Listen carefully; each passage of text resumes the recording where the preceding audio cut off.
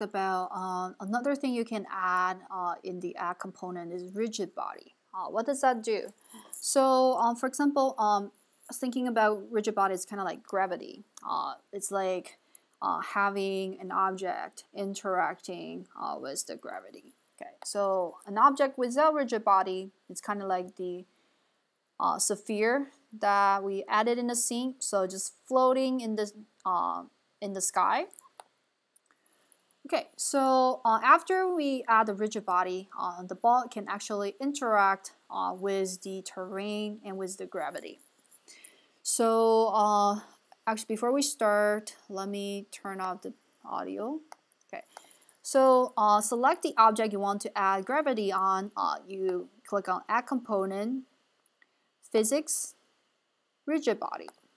Okay, that's pretty much all you need to do. And you can change like the mass or like the friction. So the ball will have kind of slightly different interactivity with the terrain and the viewer. So now you can see the ball just fall. So now it's rolling on our terrain. And we can also push it.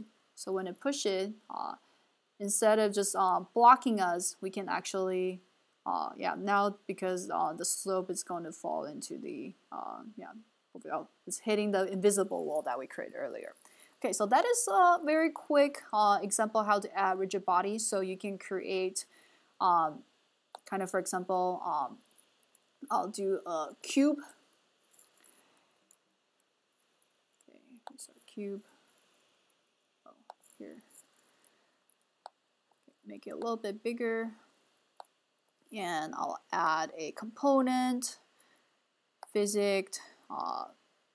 Rigid body.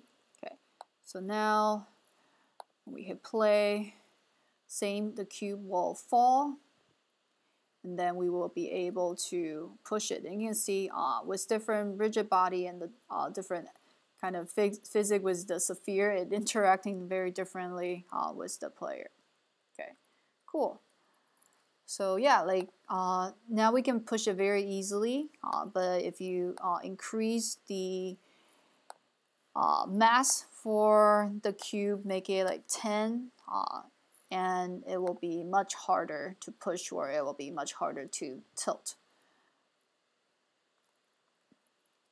Okay, you can see now it's not as easy to push over like before. Okay, cool. So just a quick demo of how to add rigid body in your scene.